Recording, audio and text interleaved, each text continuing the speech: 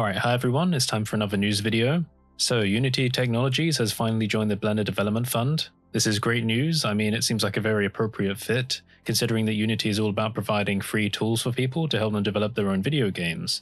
But the applications of Unity have certainly grown over the years. It's definitely not just limited to games, and I think this multi-purpose aspect fits really well with Blender, considering that both are breaching into multiple different types of industries. I'll leave a link to the blog post below, but I'm going to read a couple of segments from it. Ton Rosendahl says, 10 years ago, Unity already offered support for Blender files to Unity users. And yeah, that is true. It wasn't completely perfect, but it was good enough if you wanted to transfer data from Blend files over to Unity. It was quite a smooth process, but I always opted to use the FBX format wherever possible. But there are a few problems with that because it's a proprietary format, which means that it's a bit difficult to implement in free and open source software. So I think whenever people add support for open formats, it's a benefit for everyone. But saying that, there's lots of good formats that have come along recently which are useful for everyone, like the GLTF format, which I know is well supported with the Godot game engine. I think you can also use it with Unity, but I haven't checked it in a while. Whether or not it's supported natively, there's definitely plugins out there to bridge the gap.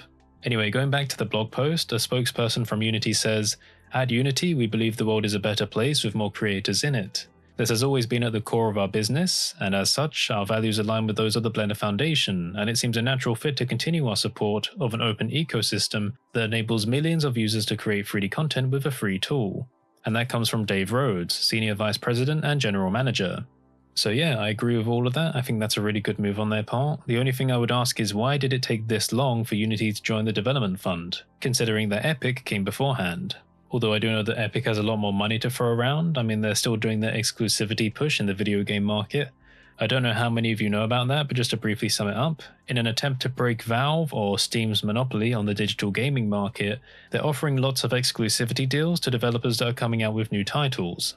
This means the game will only be available with Epic's game launcher on PC, but a lot of these deals only last for about 12 months, but it's still long enough to rile up the communities of the video games.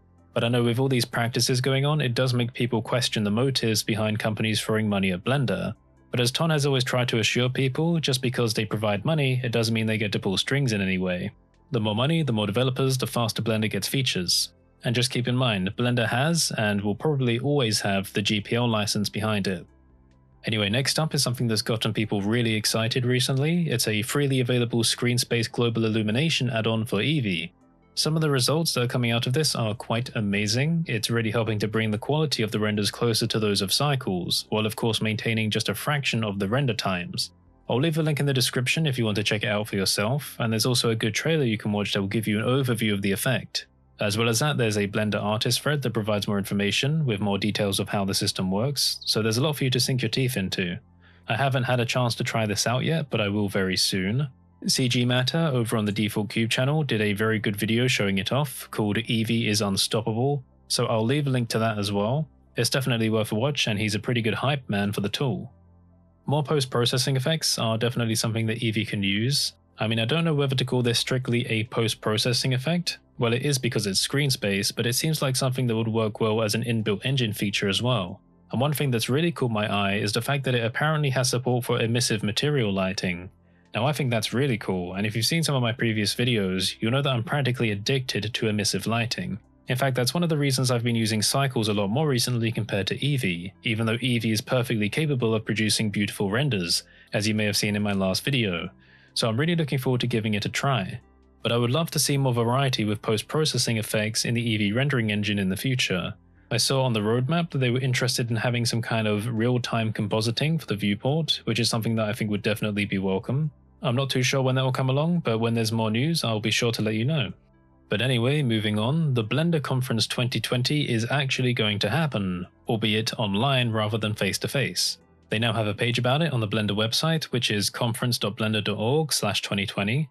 So it's going to happen on the 30th of October at 6 PM CET, and you can watch it live on their website if you want to jump in. An interesting thing they're doing is offering people an opportunity to make a 2-minute video, basically saying what you've done throughout the year with Blender. And then I'm not sure whether they're going to show them all together or spread them out, but I think it'll be fun to watch. If you have an idea, they want to know what happened with you in the past year, how did the world situation affect you, and they also want to know what you did with Blender. And that can be anything, animations, add-ons, tech demos, show reels, but they're specifically asking people not to use it as an advertisement segment. So don't try and use this 2-minute opportunity to advertise your company, instead make it personal.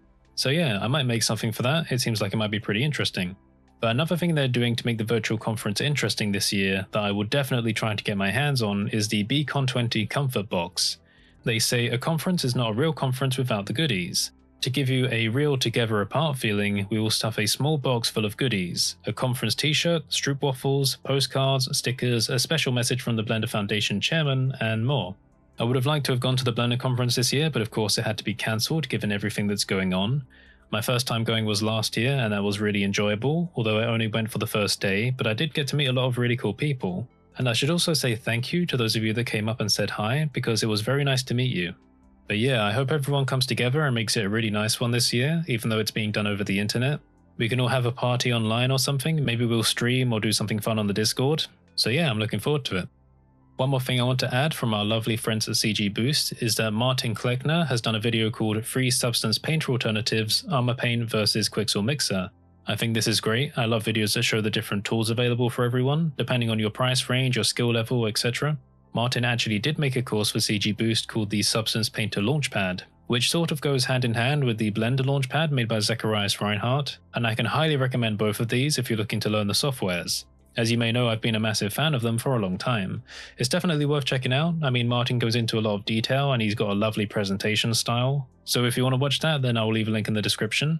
And I'll also include my affiliate links for their courses as well, just in case you want to pick them up. So yeah, I think that'll do it for this video. Hopefully you found some of these things interesting, and I hope you've been doing well and staying safe. Remember, you can follow me on my social medias, and you can join our Discord server to take part in discussions, share your work, and get sneak previews of upcoming projects.